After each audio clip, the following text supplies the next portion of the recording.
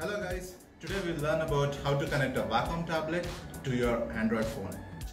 We all know that Wacom comes with this standard cable which cannot be connected to Android device because it comes with a USB 2.0 and a mobile comes with either microUSB or an USB Type-C port. So we might have to get a small adapter that's called as an OTG adapter. The brand called MediaPad, I bought it from Amazon. It is about 299 rupees. USB 2.0 to USB Type-C. Now let's try to connect these two.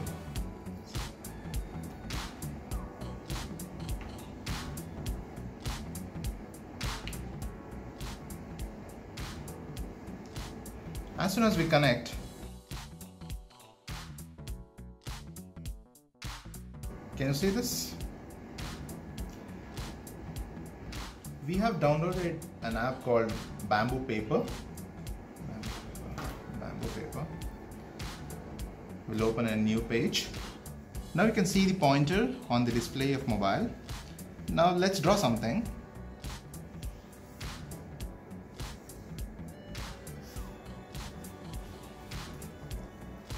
See how intuitive it is,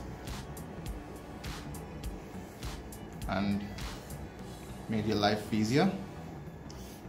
You can also use it in different applications such as Autodesk Sketchbook Pro or maybe a Lightroom or a Photoshop. You can use it in multiple applications, and also you can use it as a normal web browser too.